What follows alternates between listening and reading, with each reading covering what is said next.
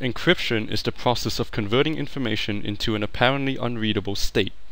The driving force behind the development of cryptographic systems and processors was the need to protect information, particularly by governments and militaries. Some notable systems of encryption were the Egyptian method of using a set of non-standard hieroglyphs in place of a normal set, Caesar's shifting substitution cipher, and the German Enigma cipher machine. In general, systems such like these rely on both the sender of the message and the recipient having the same means to encrypt and decrypt messages. That is, a single key is used to convert a message from plain text into an encrypted state, and can also be used to convert the encrypted message back into plain text. These keys are the cornerstone of these encryption systems, and care must be taken to make sure they do not fall into the wrong hands. This is because anyone who gets the key will be able to read any message that was encrypted with it. During the Second World War, the German Enigma system became compromised as a result of this weakness. It relied on the regular transport of key tables to troops, which could be intercepted by Allied forces. By obtaining these key tables, the Allies were able to easily reverse engineer the Enigma system. One way of addressing the issue of a single point of failure of a common key is the public key cryptography system. In these systems, two keys are required for an entire encryption-decryption cycle to be performed. One key is used to encrypt messages, while the other is used to decrypt them. In these systems, we call the encryption key the public key, which can be given out to anyone or even freely broadcast. The decryption key is known as the private key, which the recipient will keep secret. Messages are encrypted with the public key and decrypted using the private one. This means that anyone can use the public key to encrypt a message, but such messages will not be able to be decrypted by anyone other than the holders of the private key. One method of implementing public key cryptography is the RSA algorithm, which takes its name from those of its authors, Ron Rivest, Adi Shamir, and Leonard Alderman. First published in 1978, RSA soon became widely used for electronic commerce. Some other uses of RSA include software package signing, where a digital signature is generated by passing the package with the private key. Users can then use the public key to validate the signature, which could only be generated by someone holding the private key, the trusted source. In secure shell communications, a method of remotely accessing and controlling another computer, RSA can be used as a method of authentication in place of a standard password. The computer that will be used to access others holds the private key, while the remote computers hold the public key. Similar to the previous example, this ensures that only a computer with the private key can gain access. The NUS School of Computing Sunfire server uses this method of authentication. Another use of RSA is as a possible implementation of the Open Pretty Good Privacy standard. This can be seen in GNU-PG, a program utilizing said standard. Before we delve into the workings of RSA, we must first go over several terms and assumptions. First, all the numbers we deal with here will be positive integers. We define a prime number as a number that can only be divided by 1 or itself. The greatest common divisor, or GCD, is the largest number that two numbers can be divided by.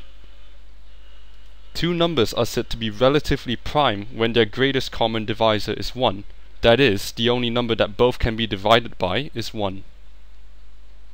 Modulo is an operation that will give us the remainder of a division operation. For example, 5 modulo 2 will give us 1. This is the remainder of 5 divided by 2. Finally, the totient function of a number gives us the amount of numbers that are both relatively prime to that number and are smaller than it. Let's take a look at how RSA works. This is how we would implement an RSA system. To do so, we'll begin by selecting two prime numbers. Let's call them P and Q. We then multiply P and Q to get a number n. P times Q is equal to n. We also obtain another number m, the totient function of n.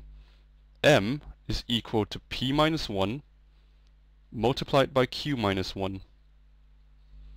We now need a number e such that e and m are relatively prime.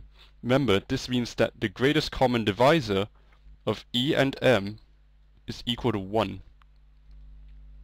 E can be any number that meets this requirement, so we could just randomly choose numbers until we find one that's relatively prime to M. Our public key is the pair of numbers N and E, which will be used by others to encrypt messages to us. Now that we have a way to encrypt messages, we need a way to decrypt them. We need to create a private key to decrypt any encrypted messages we receive. The private key consists of N, which we already have, and another number D. To get D, we find a number K which satisfies DE equals Km plus 1. We can rewrite this to get D equals Km plus 1 over E. We can do this by trial and error, substituting values of K until D becomes an integer. This can be done through a computer program. So we now have our private key, N and D, which we will keep secret. Now that we have the tools we need to encrypt and decrypt messages, how would we go about doing so? To encrypt a message, we apply a simple transformation using the public key. Let's say S is our message, which we've converted into a number. To encrypt it, we raise it to the power of E and take modulo n of this result. Remember that modulo n is a function that will give the remainder of s to the power of E divided by n. Let's call our encrypted message S prime. To decrypt it, we apply a similar transformation, but this time using the private key. We take S prime to the power of D and take modulo n of the result. This will give us our original message, S. We shall now prove that the RSA algorithm does in fact work. We'll use the same variables as we just used, which are displayed here.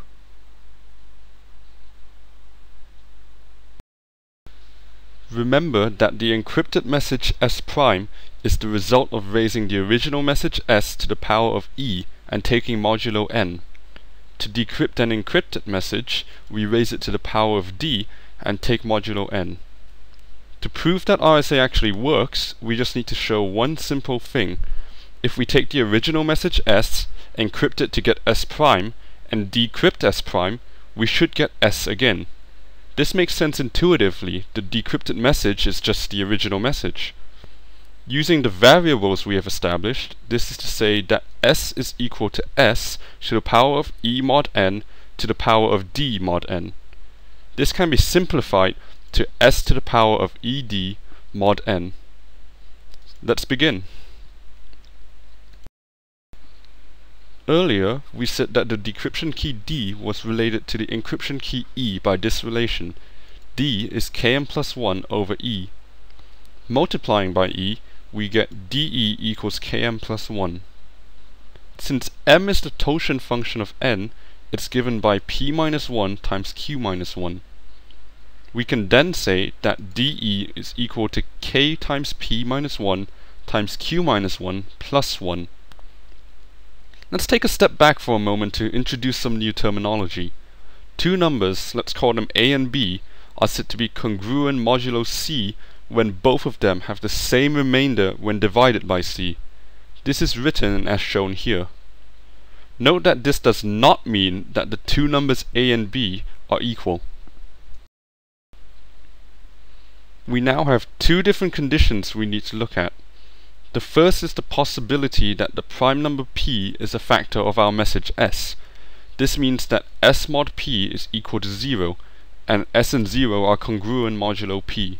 This is a highly unlikely situation, but nevertheless one we must consider. The properties of congruence say that if any two numbers are congruent modulo C, the same numbers raised to the same positive integer power will also be congruent modulo C. This is shown here. This means that we can raise both S and 0 to the power of ED, and they will still be congruent modulo P. Another property of congruence is that if a number A and B are congruent modulo C, and B and another number D are congruent modulo C, A and D are also congruent modulo C. Applying this property, we get this result. S to the power of ed and s are congruent modulo p. Let's put that aside for now and focus on the second case, where the prime p is not a factor of s. This is the type of case we're more likely to encounter in the actual application of RSA. Because p is not a factor of s, we can say that s to the power of ed mod p will give us some number, doesn't matter what it is. Because de is equal to k times p minus 1 times q minus 1 plus 1, we can substitute and get this equation. There are two properties of exponents that will help us in the next few steps, which we'll just leave over here on the right. Using the first property, we can get this. Remember that p is a prime number. We can now introduce Fermat's little theorem, which states that for any prime number b, a to the power of b mod b is equal to a mod b, provided a is not divisible by b.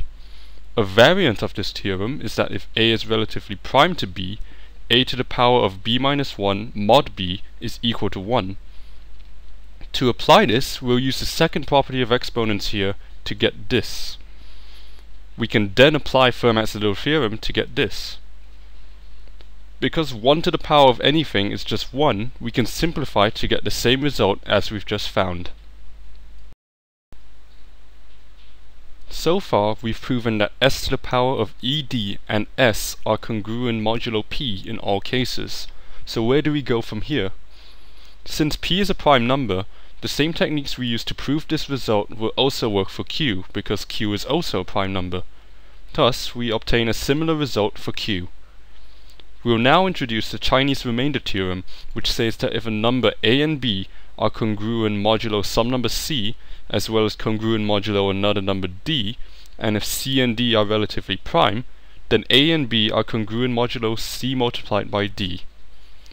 We can apply this to our current results, since p and q are relatively prime.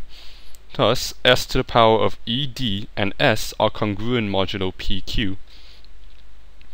N is equal to p times q, so s to the power of ed and s are congruent modulo n. Let's rewrite this. Because our message s is smaller than n, s mod n is just s. Thus, s to the power of ed mod n is equal to s, and we've proved our proposition. Though RSA has its strengths, it also has issues just like any other encryption system. As we've just seen in the proof, the message must be smaller than the product of the two primes p and q for the system to work. This is only a problem if small prime numbers were chosen, or if the message is very long. The prime numbers chosen must also be sufficiently large to make brute force factorization of the public key difficult. This is increasingly important in today's age of GPU processing, though the problem of brute force attacks applies to any encryption system. Something to note is that because the public key can be made freely available, anyone can obtain it and encrypt messages anonymously. This can be addressed in a novel way.